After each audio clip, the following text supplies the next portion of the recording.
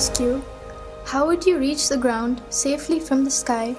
You would certainly ask, by using a parachute, isn't it?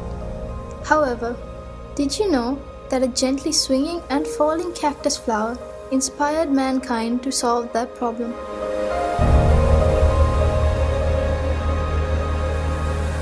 Comparing the products that have contributed to the developing the field of technology, nature's products, such as plants and creatures, are significantly advanced in their own aspects.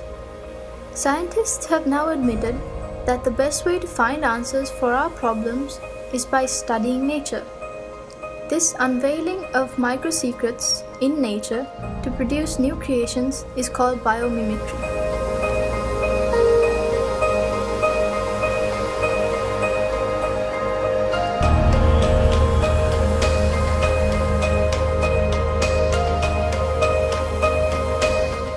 For example, take the sky. An aeroplane that can fly higher than a bird is just like a giant student of a tiny bird teacher. Designers have utilized the shapes of the body, head, chest, and the unique shape of wings of birds to design aircrafts. Although an aeroplane can fly higher, it cannot remain stationary in the sky. When people questioned nature as to how this was, the answer came from the dragonfly. People identified the motion of the dragonfly's wings helps it to stay in one place, and they blended that secret to the helicopter. Taking one step ahead, the newest aim of scientists in Florida University is to study the flight of insects to develop an aircraft smaller than 6 inches, which can be used in warfare.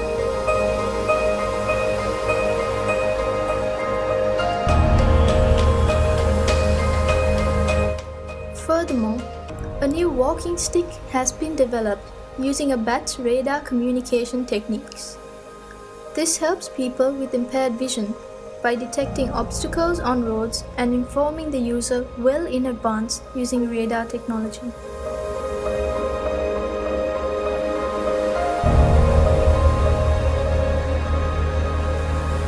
Velcro tape is one of the oldest examples of biomimicry. Velcro tapes are common in things that we use daily, like clothes and bags, and it is designed by studying the seeds of sticky grass. Though people see these seeds as a nuisance, Mr. George Mistral founded a business worth millions in 1951 simply by observing the seeds clinging to his dog's fur. He studied how the tiny hooks of these seeds cling to fur, fabric, and leather.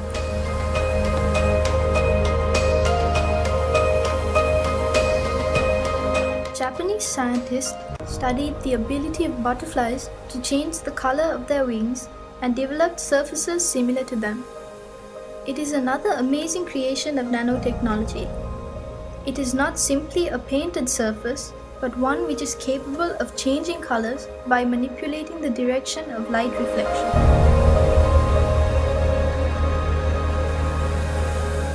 Though not yet seen in our country, you may have come across it in the media.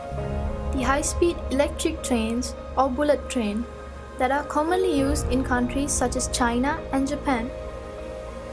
During the era of development of these trains, the greatest trouble engineers faced was the tremendous noise generated by the compression of air while passing through the tunnels.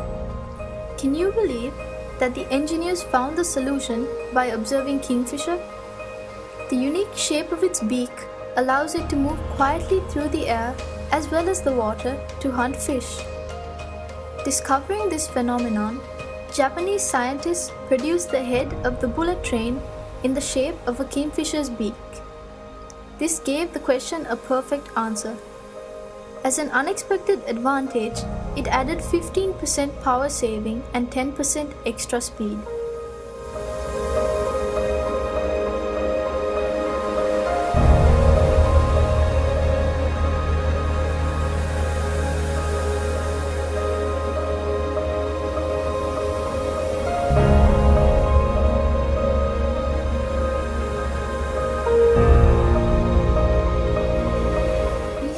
learned more interesting lessons from the dwarf termite. This is not about their unity, but the nest. The dwarf termite is capable of creating architectural air vents to keep their nests cool. Inlet vents are made lower to allow cool air in, and outlet vents are higher to allow warm air to rise by convection. People have utilized the secret of dwarf termites to build mega buildings. You shouldn't be surprised if we call them termite nests.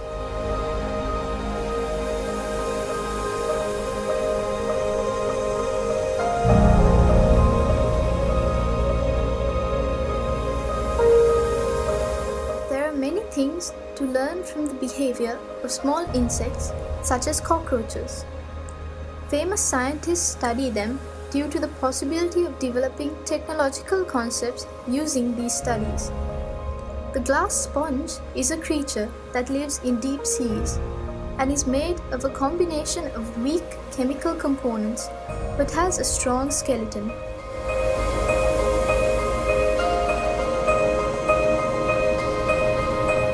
Some might be troubled by the dwelling of pond skaters on the surface of water, and another might be puzzled by the contribution of a shark's rough skin to its speed. They are keen to investigate those secrets because their curiosity will emerge as a new item of technology in the future.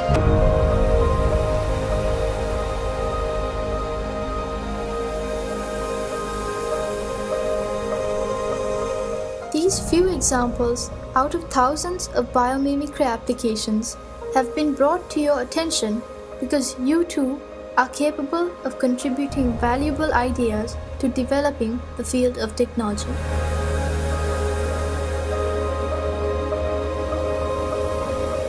Mother Nature is the creator of this amazing world. From the beginning of this world, she has endeavored to find the most suitable and efficient answers, and the results are still visible today. Can mankind ever challenge her? Practice and train yourselves to observe nature with curiosity. It is certain that you can retrieve new concepts that would direct technology to a new road.